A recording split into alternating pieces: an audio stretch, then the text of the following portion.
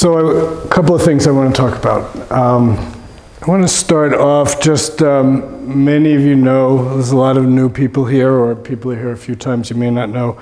I'm heading out to Mexico next Wednesday. I'll be gone for a couple of weeks. And every year I go to Mexico and I lead a retreat in a beautiful city in about 4 hours from Mexico City.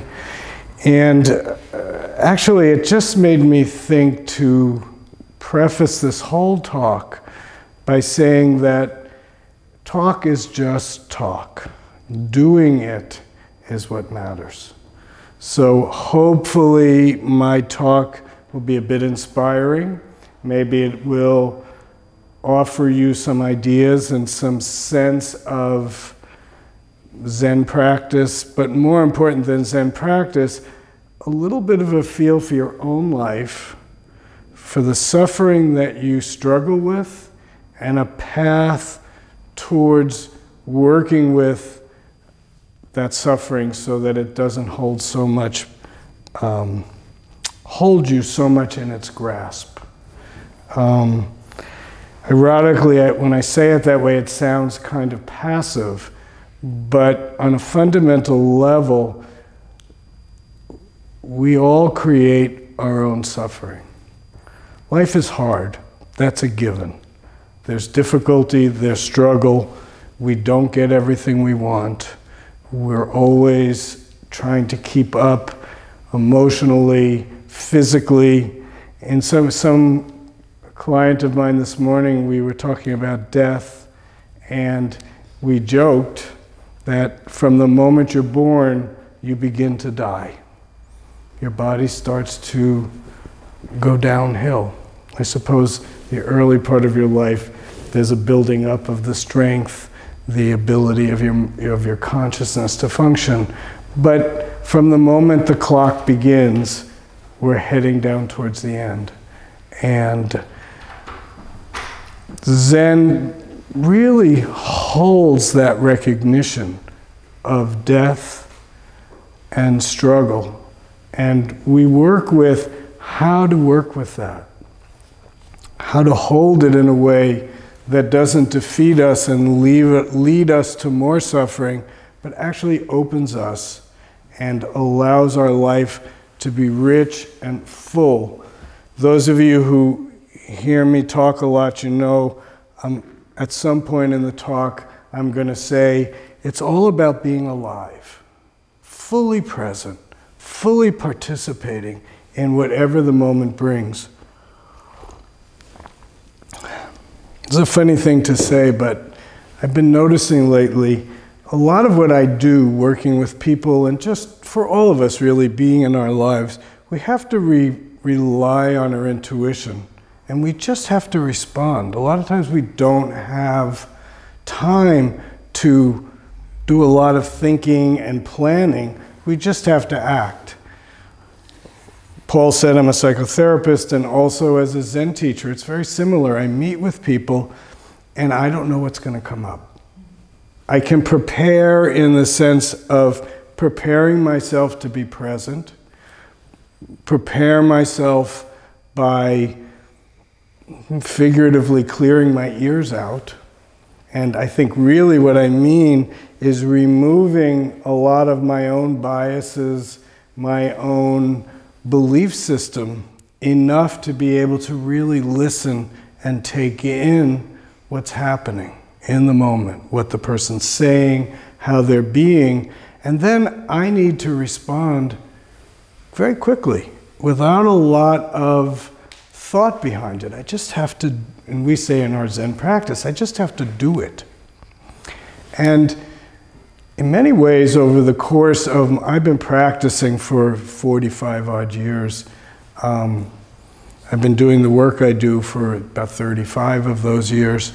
I've been teaching for almost 30 years. So I've been doing this a long time, and I've grown to rely on my responses. And in many ways, that's practice. We talk some about having faith, and it's not faith in something outside of ourselves. It's faith in our own nature, our own ability to be present, our own ability to respond not from a lot of the knowledge and understanding we have, but from a deeper intuition, a kind of intuition that grows in Zen, in our Zen jargon, we would say, from before thinking mind.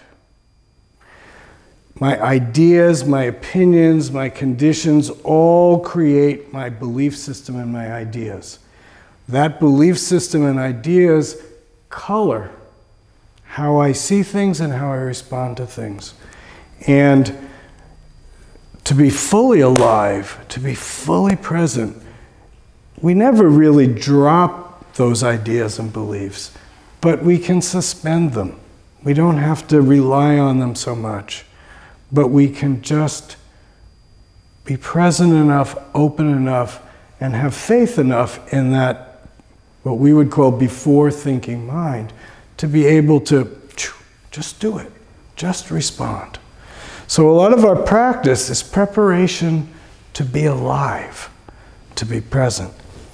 And the next thing I'm going to say is a little bit strange, I think, because I think I've been noticing over the last few months that maybe I can't, well, let's put it this way.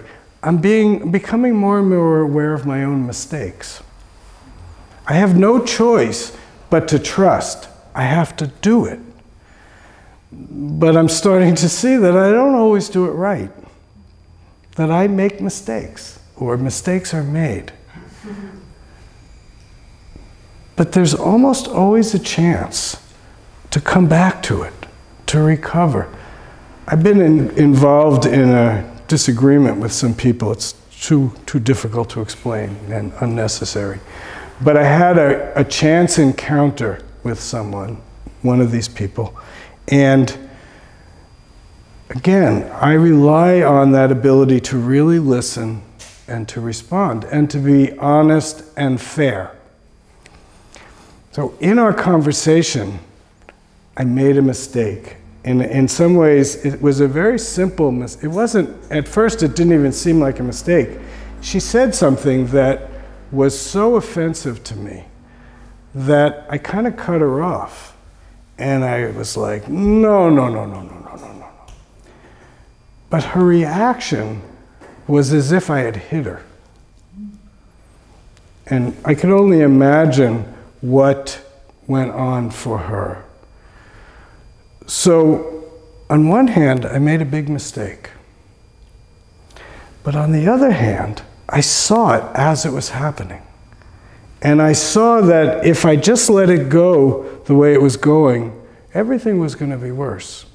Because I was there, and because, I don't mean to be tooting my own horn in this way, but just to say it clearly, because I was present enough and I could see it, I found a way to recover. First thing I did was apologize. I mean, if you ask me, did I do something terrible? I don't think so. Just if you kept it from my opinion. But clearly, it was offensive to her, and clearly it was going to set us back. So because I could notice it, I stopped, I apologized, and I kept acknowledging. And I kept working with her. I understand. And hear me, I understand you're right, and I'm stopping and I'm listening. And the whole thing took about a minute, maybe a little bit less. But in that moment, after the mistake, I could come back, not because I want to say this clearly, not for me so much. I could have argued about whether what I did was offensive or not.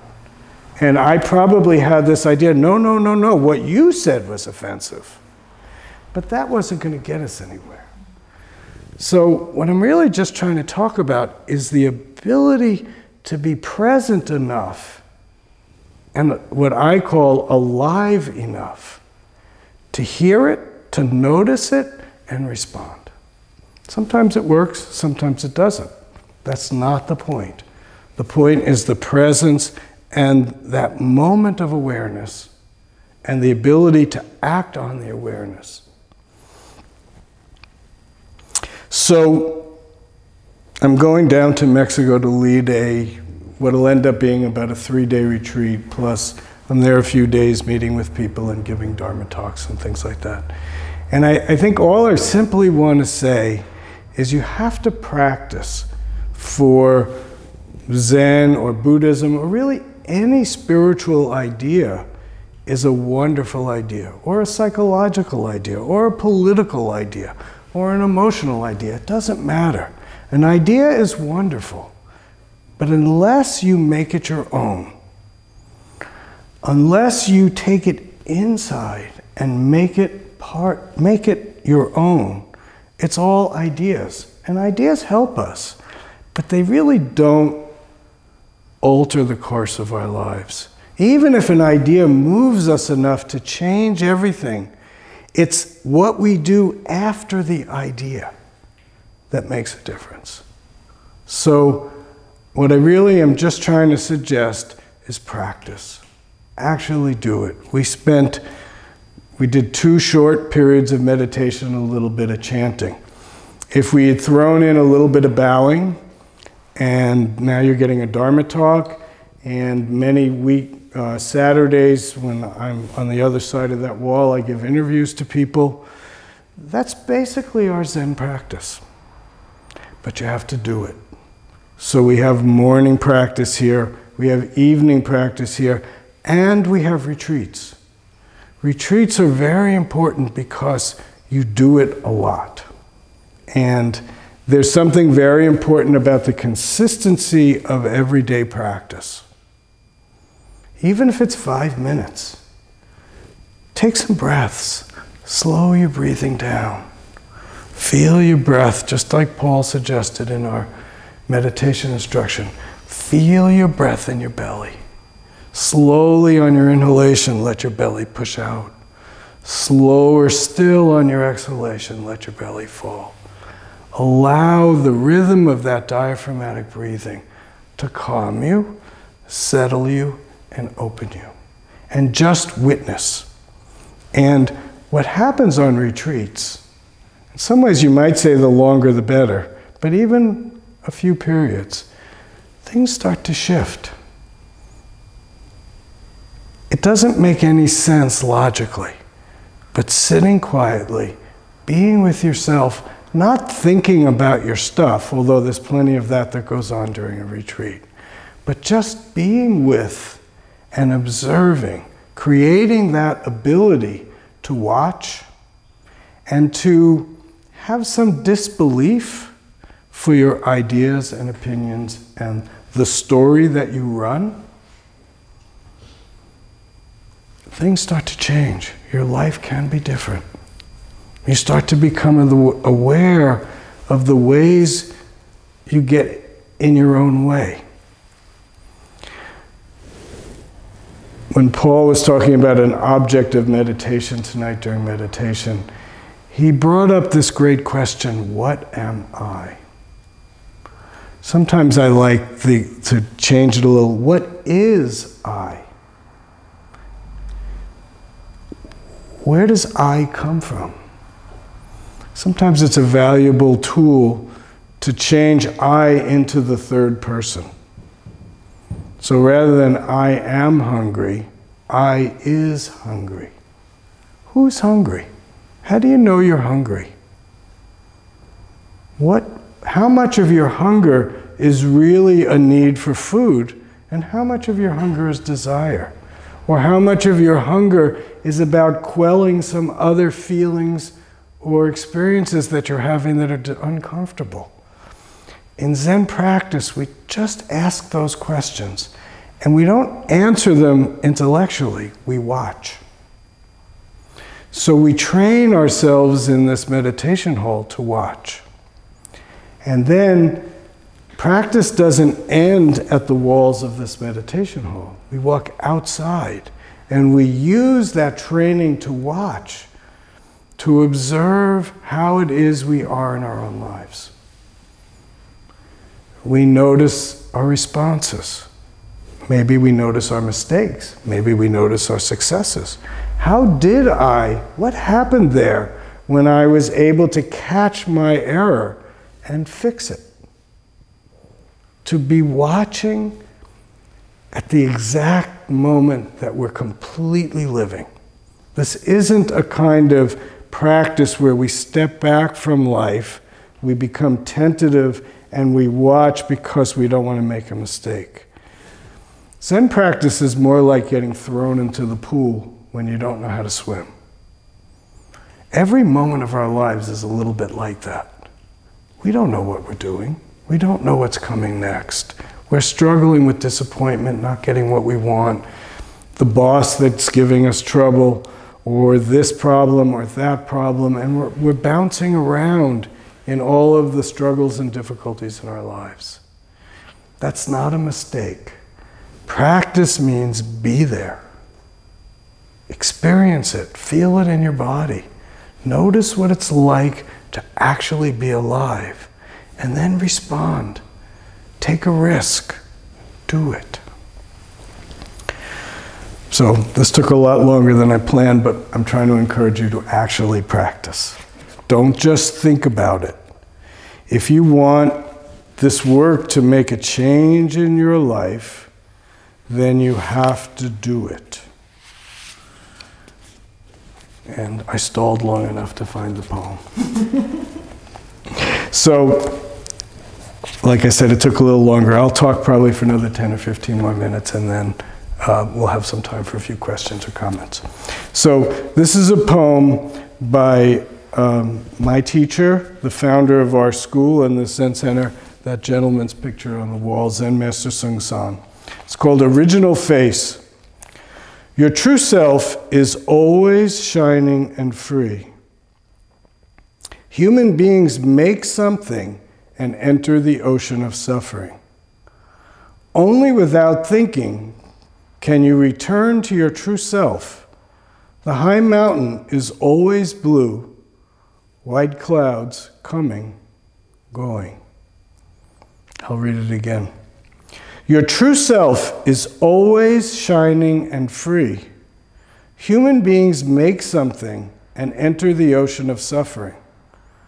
Only without thinking can you return to your true self. The high mountain is always blue, white clouds coming and going. So I want to do a little commentary through the poem. Your true self is always shining and free. Whenever I read this poem, it strikes me that it begins with your basic nature. Your true self is always shining and free. It's always here. Who we are, our real self, which we don't even know what it is, but it's always there. Sometimes we think we're so caught up in things that we've lost ourselves completely. You know, so many times I hear people say, I don't even know who I am. I'm so lost in the thises and the that's of my life that I can't even find myself. But usually, it takes about a second to feel it, to find it. It's always here. It's never gone. We're already it. Our spontaneity, our ability to hear. You know, sometimes in traditional Zen, they'll say the fact we already can hear, smell, taste, touch, and think. Our true self is just functioning. Zen Master Bon Soeng used to say, perceiving is your true self. This is not traditional, but the image I get, it's almost like the universe is just energy. And there's just a slight kink, and that's us. A slight little twist in the energy of the universe. And somehow around that little twist, a body can form, and a life begins. And then the conditioning immediately begins to happen. We learn about our culture. Our parents teach us how to live. The struggles that our parents have affect us. We start to learn how to put it a little harshly, to manipulate the universe and people around us in order to get what we want. My nephew had a baby, and I thought I heard him say to me that his pediatrician told him that by about 3 months, the baby starts to figure out how to get what it wants. One time I told him he had told me this, and he said, I never said that. So I thought, well, maybe I made it up. So I went to the internet, I looked it up, and actually what I was able to find was 6 months. 6 months it takes till we begin to figure out how to manipulate the universe to get our needs met. And we don't forget. We keep doing it, and keep doing it, and keep doing it, and keep doing it. And in some ways, it's this beautiful thing because we get our needs met as best we can. But taken in another way, we get farther and farther and farther away from that natural, if you will, true self in order to satisfy external situations to get our needs met. And then it works. So we keep doing it. Our consciousness works by what I think of as confirmation bias. We start to want things, and we try things, and it works. So we do it again. And we ignore what doesn't work, but we keep gravitating to what works. And we keep creating what in Buddhism we would call a small self. In psychology you might call a false self, in order to live in a world that we don't understand. But Zen points a way back. And what I'm saying is the way back isn't so far. That true self that's always shining and free is here. It's present right now. And all you have to do is turn yourself toward it, and it will appear, because it's never gone. Your true self is always shining and free. Human beings make something and enter the ocean of suffering. That's what I've just been talking about conditioning. We start to find ways, we sell ourselves out in some way in order to get what we need. I'm not suggesting that compromise and working with other people aren't an important part of our lives. But watch out, pay attention to all the subtle ways you abandon yourself in order to get your needs met. Or maybe you're a little bit like me and you're a touch conflict averse. So you kind of move away a little bit. It's better to be quiet. It's better to just give them what they want. Then everything will be more harmonious. In some ways that's true, but at what cost? Pay attention. Our practice helps us observe this process. In some ways, this is the realm of suffering. Human beings make something and enter the ocean of suffering. When Zen Master Bon Soeng says make something, he means wanting, holding, attaching, and checking. We want something, so we sell ourselves out to get it. We suffer. We have something we want, but we're afraid to lose it. We kind of pull everything inward. We get a little greedy. We think we're protecting it, but we end up suffering. Attaching. This is what I want. This is what I want. And the last one is a little more complicated. He calls it checking. I think a more easy way to understand it is self-doubt. I'm not good enough. I can't really do it. I better be quiet. They're not going to like it anyway. I always fuck up. I better not. All the judgment, the criticism, the way we turn it against ourselves. Checking. Am I good enough? Is this right? Should I do it? Am I? All of that kind of stuff. And that's the kind of making that makes up that false self. and it creates suffering. The third noble truth in Buddhism says there is a way out of suffering. The fourth noble truth says that is the Eightfold Path, which is a practicing life, which is a life of Buddhist practice. I could list it, but I'd have to read it because I don't remember all of them. But in this poem, he says, only without thinking can you return to your true self. And again, to give that a little bit of clarity, when Zen Master Bon Soeng says without thinking, what he's really saying is non-attachment to your thinking. You're not going to get rid of your thinking. I once gave meditation instruction to a group of about 500 people, and I said, if you think meditation is about not having any thoughts or feelings running through your mind and body, you're going to be disappointed because you're going to see them. And that practice is really about watching them and letting go, rather than trying to control. And after the meditation, one person raised their hand and she said, I didn't have one thought. I think we meditated for 10 minutes. And all I could say was, good for you. Honestly, I didn't believe it. But you know, what I've realized is people think in different ways. I've begun to ask more and more of my therapy clients how they think, and I'm finding I tend to think in words. It almost seems like I'm thinking in sentences or paragraphs.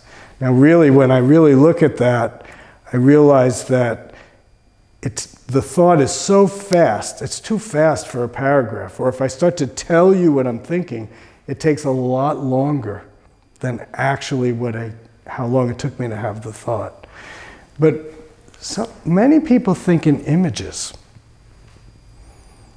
One guy said to me, he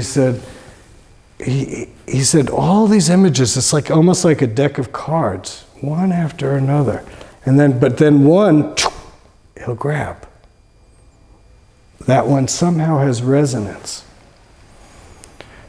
And when I look more closely at my process of thinking, I realize that, yeah, if I look deeply enough, there's images underneath. There's a kind of simultaneity of the thoughts, the words, and the images. So look deeply. What goes on in your inner process? How is it that your consciousness works? Don't assume it works the same way as somebody sitting next to you. Each one of us is unique. What am I? Is the question. Not when I was doing research for my master's thesis, I found this Japanese text, and the guy said, philosophy is the realm of what is a human being. Zen is the realm of what am I. Each one of us is our own subject. We can watch other people and learn something, but the way we really learn is what? Observing ourselves. Only without thinking can you return to your true self. The high mountain is always blue, white clouds coming and going. As I'm saying this, I realize it sounds linear and it's not so linear. But as we return to our true self, the truth is apparent right now, right in front of us. This floor is brown. That wall is white. You hear the words that I'm speaking, and they're clear to you if you're paying attention. And I don't mean the ideas and concepts, just the words itself. Things are as they are, and if we can not be attached to our thoughts and feelings, it's actually possible to see more clearly. When I let go of my anger toward that person, I was able to get a better feel for what her experience was. And once I could pick up on her experience, I could find a way to respond. But if I'm wrapped up in my own experience, I barely notice what's going on for you. And I certainly can't be present enough to respond clearly. If I were to change these last lines, I wouldn't say the high mountain is always blue. I would just say the high mountain is blue. Always implies permanence. And Zen is premised on impermanence. But what does that mean, the high mountain is always blue? I think in Korea they talk a lot about the Blue Mountain. I live over in Oakland, and I live near Mountain View Cemetery. And that's like my backyard. And I walk there a few times a week. And as you walk up the hill, you get this amazing view of San Francisco. Mountain View Cemetery, if you haven't been there, I'd really suggest a trip there, because it was created by the wealthy families in San Francisco in 1862. And they wanted to be buried and have this amazing view of their beloved city. And you get this view of San Francisco that's unobstructed, and you can see all the bridges, it's amazing. But it's about 15 miles from the hills over to San Francisco. And as you look at San Francisco, it's always blue. It's as if it's a Georgia O'Keeffe painting. It always has a blue tint. And anytime I go up there and try to take a photograph of it, it's worthless, because this blue tint covers the whole thing. So it's weird to say the mountain is blue, but if you look at a mountain from a distance, it is blue. White clouds coming and going. The mountains and the cloud have a relationship. Clouds form around mountains. And rain comes from clouds. Without the rain, the mountain would be barren. But because of the rain, the mountain is fertile. And not only the rain, but the lightning that comes from the cloud actually splits off nitrogen in the atmosphere. And the rain brings it to the ground, so that what might be inert soil gets organic nutrients of nitrogen, and plants can grow. In that one process, we see the interdependency of this whole world.